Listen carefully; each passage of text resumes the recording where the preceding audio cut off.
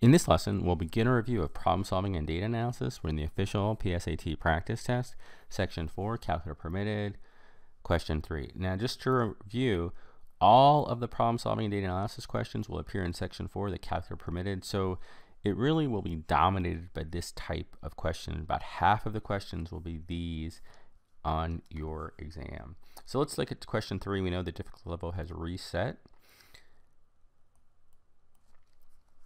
The line graph above shows the monthly rainfall from March to October last year in Chestnut City. According to the graph, what was the greatest change in absolute value in the monthly rainfall between 2 consecutive months? So all we want is the greatest change in absolute value.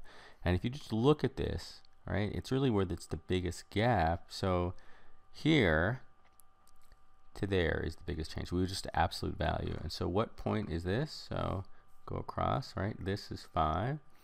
And then here, this is right, if you just go across, it's right between 2 and 3. And so that is 2.5. And so the difference here is 2.5. And that's it.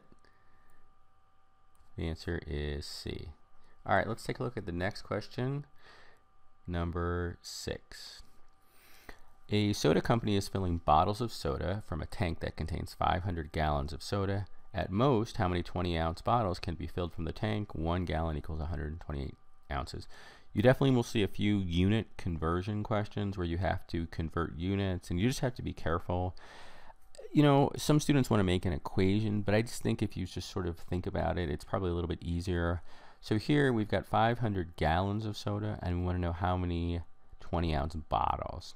So the first step is, let's think about, we want to convert gallons into ounces. All right, so we know 500 gallons. If we want to get ounces, we know that 1 gallon is 128. And so how many ounces does 500 gallons have? So we could just use our calculator, and 500 times 128, that's 64,000. All right, so we have 64,000 ounces. And we want to know how many 20-ounce bottles we can fit. And now we have the same term here. We have ounces to ounces. So we can just take this and then divide it by 20. All right, so 64,000, we're going to divide that by 20. And that's 3,200. And that's the answer.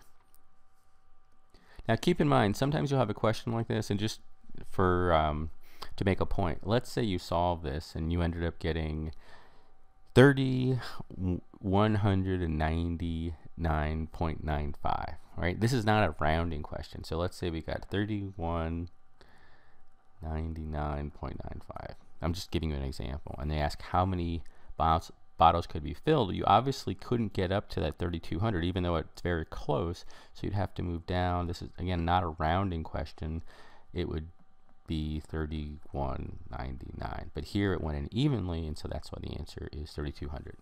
All right, let's look at one more question. Question number 7. A car traveled at an average speed of 80 miles per hour for 3 hours and consumed fuel at a rate of 34 miles per gallon. Approximately how many gallons of fuels did the car use for the entire 3-hour trip?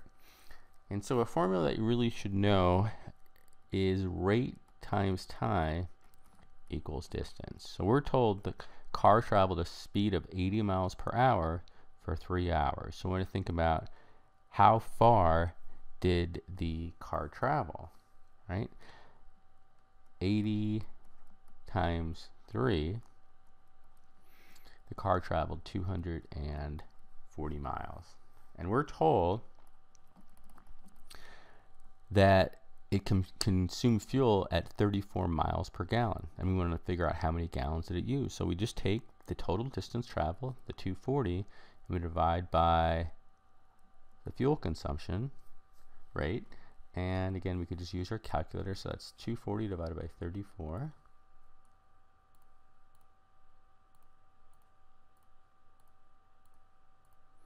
And we get 7.06, looks like. And here it says approximately. And so definitely the closest choice is D.